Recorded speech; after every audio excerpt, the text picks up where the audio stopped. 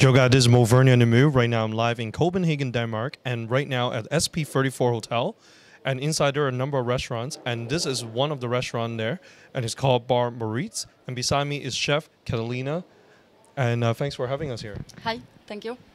As you can see from the background, this is where all the food is being prepared in a very beautiful kitchen. As you can see, one of two beautiful dishes right here. Very yummy, very delicious. Can't wait to test it out. And right now here, where Spanish food and tapas and wine, which is the key motto here, is wine, dine, and repeat. It's a unique experience for people to share the food with little tiny different proportion of food, so that everybody can share the experience together. Beautiful wine here, and this is one of the many restaurants from very local famous guy Ken Hustad here. Can you talk about this restaurant? What kind of experience that you want people to experience here? Well, as you very well you said, is tapas, and the concept is always share, and always in a very informal mood, in the way that you order as soon as you think that you want to eat.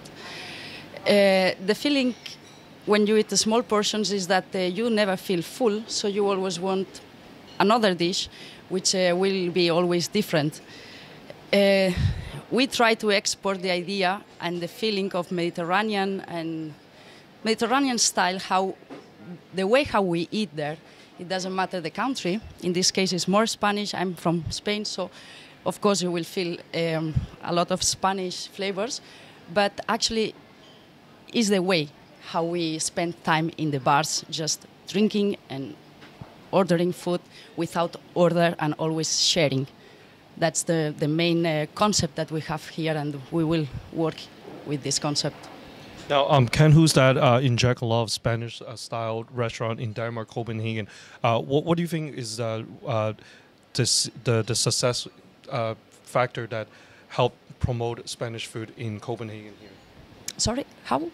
Oh, so Ken Hustad, very famous in a number of restaurants, and there are Spanish restaurants. What do you think is successful? Why is successful in Copenhagen with the Spanish food and his number of restaurants here? Well, because I think many people go to Spain. Many people is attracted to Spain for the food. Of course, the weather and the places, but especially everybody says always about food. They always speak about food. I think Ken took very well this idea because he feel it. That's why his print is very clear in all his restaurants, and also the way that he always work in this direction, small portions and always sharing, because it's the best. It's the best to try different food and different wines. Moritz is one of the restaurants I think more close in a Spanish concept, far from the traditionals and stereotypes from my country. In this place is very original food and very original style from Barcelona. He really catch the feeling, and we are doing very well. I can say that, yeah. So you mentioned that you're from Barcelona, and how do you bring the Spanish food, but then bring in your own style of cooking into the food dishes here? Oh, so you're from Barcelona, so you bring your cooking from Barcelona, but I also noticed that you add in your style with it in there too. Yes, exactly. I don't work with traditional recipes, or maybe yes, but always with a twist. My food is my style, is my baggage, my background for many years in Spain, in Barcelona, in south of France, in Italy, also South America. So I catch everything I can. And that's my stamp also. That's your creation. Yes, as I said before, from this octopus that is super traditional recipe, pulpa a la gallega, everybody knows. My interpretation is with whiskey and with violet potato. Visually, is like the traditional one, but there is a twist. So my print is in every dish for sure. Yeah, this one, as you said, is very beautiful. A lot of organic plants, vegetarians here, seasonal. It's very beautiful here. Yes, I work only with seasonal products. When the asparagus finish, this dish will disappear, take next year maybe. And always trying to find a sense in the food and why we eat this like this. So the contrast with the strawberry, with the pepper, with the seasonal asparagus, and promotioning our cheeses from Spain, in this case from the Balearic Islands. So makes sense in a restaurant where we work with Spanish products and we try to give the Mediterranean style, living life outside, sitting, drinking, without time to go home, just spending time. That's beautiful. How important is wine pairing with tapas for this kind of dish? Well, in Mortiz, we are very lucky that we have a lot of wines from everywhere. The 30% of the menu is Spanish wines, and the rest is from everywhere. I'm lucky the way that I have all these wines, so I have to make mariage to make sense when you are eating. So the correct wine, that's why we have our waiters, they have a lot of knowledge, and we have a sommelier, which helped me a lot to make the dishes and to explain to the customers that every dish more or less has kind of wines that will help to have better flavors when you are eating. So the experience becomes better and better. So can you ask some questions? So, being from Spain, you used to actually have one of the top restaurants in the world, El Boli, for a number of years. And now you're in Copenhagen, where Noma is also a top restaurant in the world.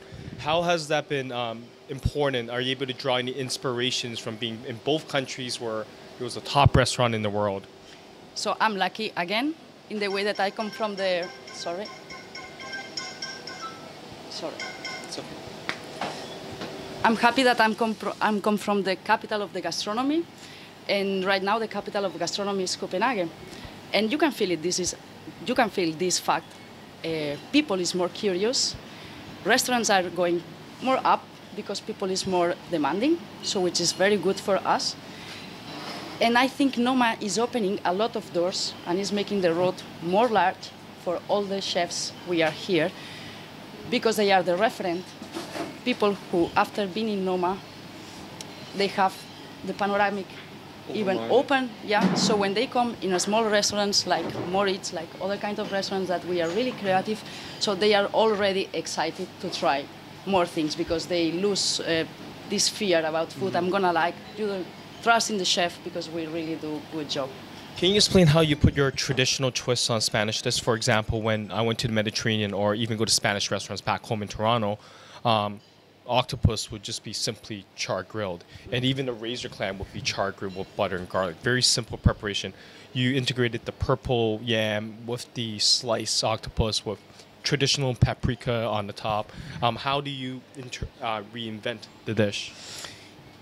I always look back. I always go to the original recipe, and I'm talking about maybe 200 years ago, even far. Even before when America was discovered, so I don't have a lot of ingredients. From there, I get the flavors, the traditional and the most original flavors, and I adapt this in the new days. I don't invent anything. I'm not creative in the way that I'm not inventing anything. Everything is done. Only Ferran Adrià is the one who can invent something. For people that are new to Spanish cuisine, what is your recommendation of signature dishes, or how many items should they be ordering to get the full Spanish experience? Here? Yes. In Mortiz? Definitely the octopus. We have the foie gras with a French toast, and Pedro Ximénez with orange also. This is a really star plate I have here. We also have the half-cooked tartare with porcini mayonnaise and foie gras inside. And of course our loins and our tuna cans that we export, and is also our face. I would recommend so much to try our tuna in can, because many people just think that because it's in a can is low quality, and actually this is the opposite. We have a really large tradition to conserve in cans, and our quality is really high.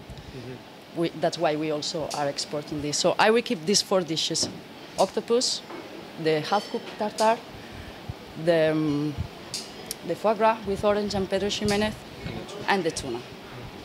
And what is your favorite type of ceviche to prepare? the most funny, the dish I like Yeah, that you more. enjoy most. Right now, with the menu I have, I could say the octopus. It's the most delicate. It's simple, but you really have to know how to cook it well, because otherwise it's a chewing gum. It's very easy to overcook. Very fine Exactly. balance. So it's the dish that is always testing me, let's say, when I cook. So I have to put a lot of passion and a lot of attention when we do and when we cut the octopus to keep the skin around. In Spain, we have competitions with octopus, so it's really special seafood for us. Perfect. So back to my brother for final thoughts. So, you know what, as you can see, I can't wait to try these beautiful dish right here made by Chef Catalina. And as well, SP34 Hotel has everything. It's the boutique hotel. It has top-notch restaurants.